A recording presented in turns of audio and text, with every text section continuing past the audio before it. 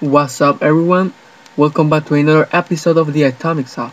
So, today I'm going to show you how to hide your folder. Any folder do you want to hide? I will be showing you a little tutorial about this.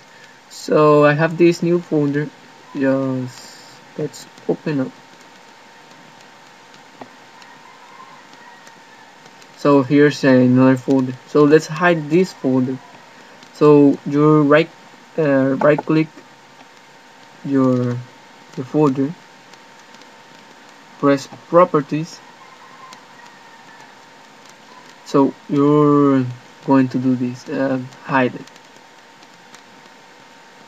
Just click apply. Okay. Now the folder is gone. For now, I will be show you how to put that folder again in there. So we're going to control panel. After all, I'm using Windows 7. So we're going to folder options.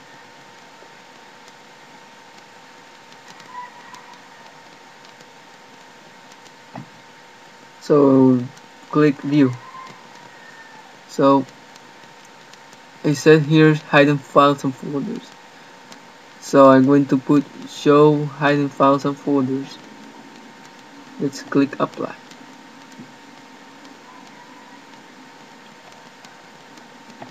So see, so it's like a transparent right there. So click OK,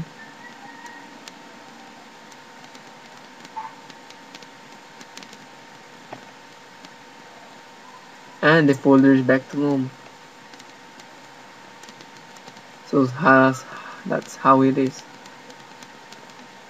If you want to hide the folder, just go into folder options, put view, and don't show hidden folders. Click OK, and the folder is gone. So people, thanks for watching. Please rate. If you have any question, comment. You can subscribe if you're a new YouTuber or something.